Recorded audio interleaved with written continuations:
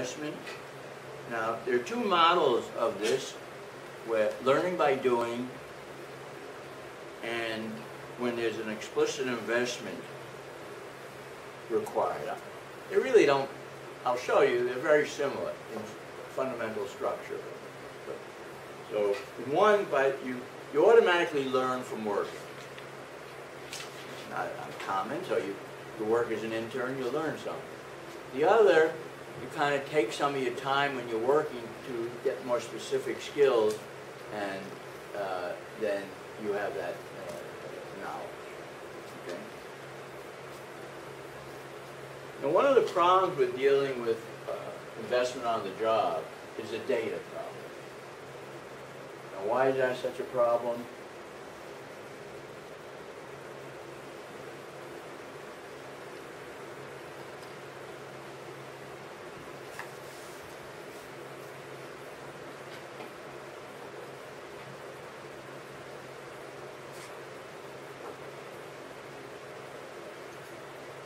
Christina Yang,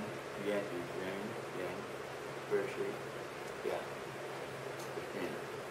That's to do with selection. With what? Selection. Selection? Well, there is selection, but it's something more fundamental. If I asked you to tell me, how much training is there in the U.S. economy, aside from education, on-the-job training? Where would you go to look that up?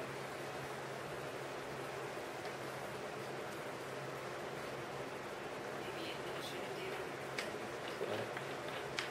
Okay, you'd go to a company, you say. Good. And what would you look at in the companies? You studied accounting, right? Not really, but well, maybe you should have. What would you look at in companies? Maybe they had a line that said training. What? No, have you ever looked at a company balance sheet? Yeah. Okay. What do you know? Would you find a line that says expenditures this year on investing in my workers? No, you won't. You won't. Or if you look at the wealth of the company, you won't find a line or lines that say how much the company has invested in its workers. And the reason you don't find these lines is that companies are not required to report how much they've spent on investing in workers. They can deduct that all as labor expenses immediately, write it all off. With capital, the reason you find lines is how much I spent on capital equipment is because I have to depreciate that capital for tax purposes over time. But for tax purposes, I can deduct all my expenditures on human capital.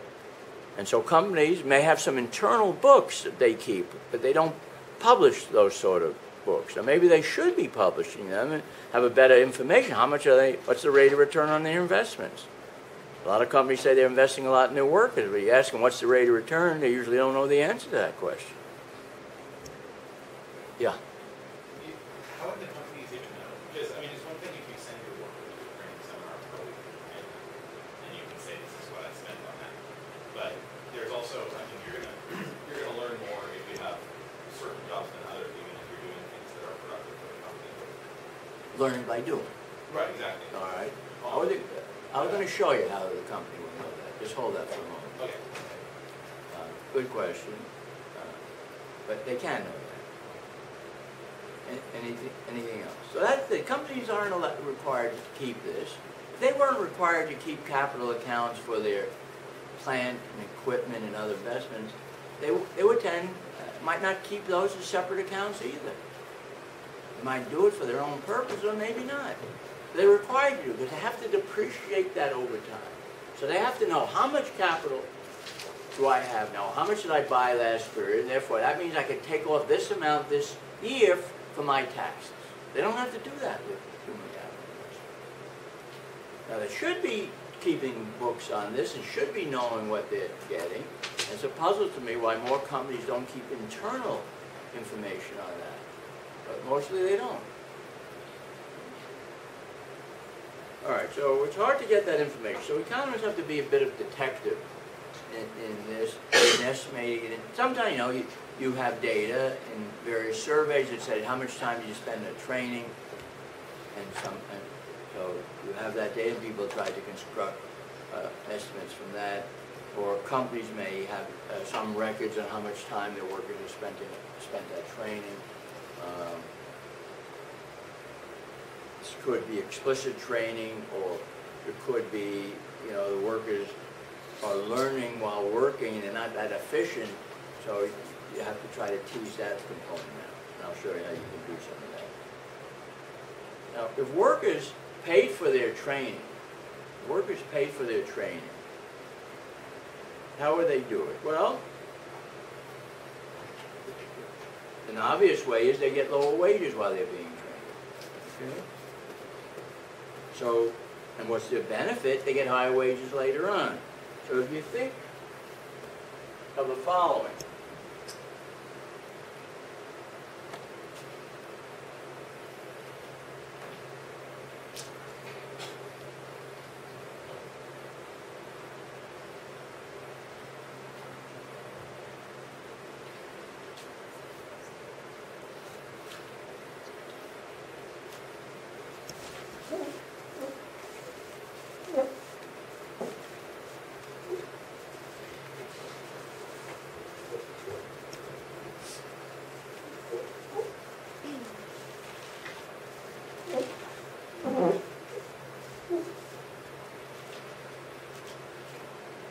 Yeah, let's suppose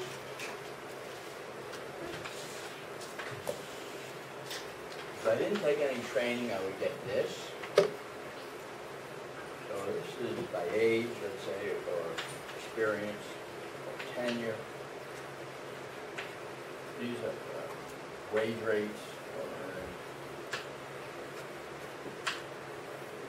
Now, if I take training and I'm paying for it with wage, I'll get a lower wage to start with down here. And later on, I'll get a higher wage. And whether it's a good investment depends upon the comparison of those two areas, discounted, right? So if I'm paying for my training, and the worker's paying for it, the most direct way they pay for it is by taking lower wages while they're being trained, maybe over a series of years. And in return, they get higher wages later on. That's a very simple idea, but it's very fundamental to understanding what goes on in the training market and in the labor market more generally.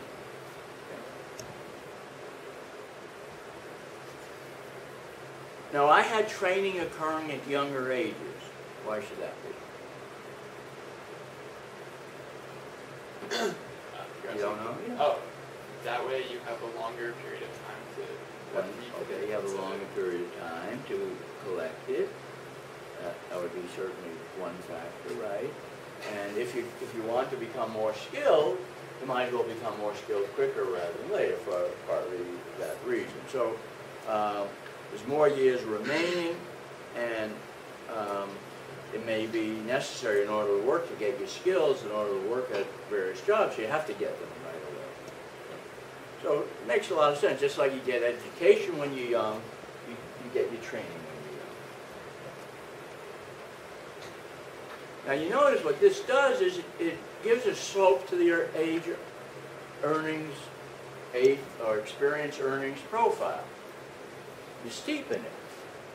One of the important properties if you look in labor markets is that older workers earn more than younger workers. One interpretation of that is it's because older workers have made more investment in their on-the-job training, and as a result they're more skilled, and they are more skilled. Older workers are generally more skilled. And maybe the very old workers, their skills depreciate and their earnings go down again, and you do find that some decline in earnings at later ages.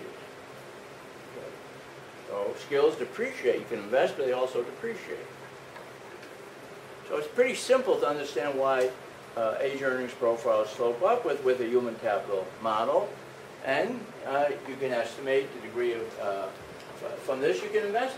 If this was your picture, then without knowing, you can kind of get an estimate with a little maneuvering of how much is being invested at different points in time. Like initially, this amount would be invested later on, you gotta be a little more careful because your potential earnings may be higher. So, but you, knowing something about that, how much investment and what it does to your earnings, then you can get an estimate of how much is done here and here, and you add those up. Okay? So it's not quite the area on that triangle that determines the aggregate amount of investment, but you use that triangle to estimate. That's how people have done it to some extent. Looking at what they could be getting, what they are getting, make the difference being the investment they're currently making. I mean, that's fundamentally what's going on.